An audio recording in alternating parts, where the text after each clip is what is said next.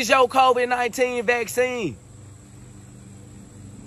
Detox Tea has over 20 herbs that can cleanse the colon, the kidney, the pancreas, the lungs, the liver, the heart, anything in this Detox Tea kit. I don't know how many of you guys, all of you even know who NLE Choppa is, but he's this like rapper that's been popping over the last 2 years or so.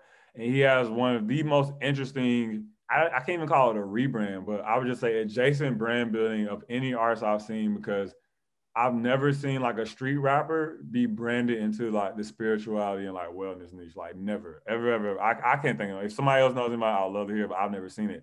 And what was interesting about it is like, I'm a big fan of him, and I saw the moment that it happened. There was one day he randomly posted on his Instagram a video of him in his garden, bro. It's just like, everybody was like, bro, you fucking garden? Like what? And it just like set this whole shit off. And it's like, now he sells like dried herbs on his website. He makes videos like of him grounding himself. It's such a like wild branding move for somebody in that space. Like on paper, you would be like, that would never work. You know what I'm saying? You'd be like, I'm not putting a street rapper on a Dr. Sebi page and like, you know what I'm saying, and expecting people to convert. But now what's happened because of that is that there are pages that will post about him that never will post his music content.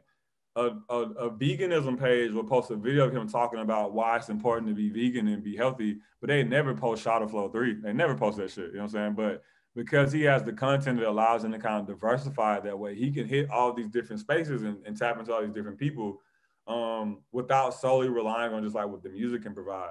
And like that to me is next level content marketing, influencer marketing strategy. When you're able to say like, yo, here are 2, 3, 4, 5, 6, whatever you can afford, different niches that I feel like I need to be speaking to or putting myself in.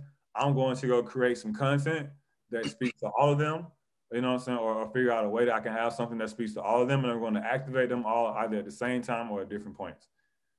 Because that too, the unsuspecting fan does not look like a marketing campaign. What a marketing campaign looks like to the average fan is, hey, X artist has a new song come out. Hey, X artist from this location is the hottest thing out. What you think?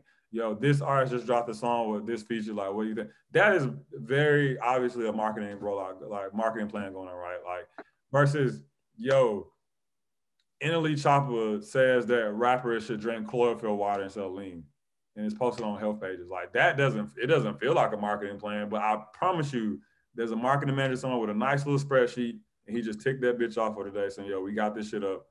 We did our goals for the week. Let's get some content together and do this again next week. Wow, what's up? It's BrandMan Sean, and if you got value from this video, we got a ton of value to offer you in BrandManNetwork.com. It's completely free. The link is in the description if you want to talk with us directly or some of the people in our community in between videos, so you can ask questions specific to you or hop on one of the live sessions that you see on the channel when we're speaking with other artists. BrandManNetwork.com is the place to go. Hop into our app. It's really dope, and you get access to free courses as well. But it might not be free forever, so hurry up and get in there before I change my mind.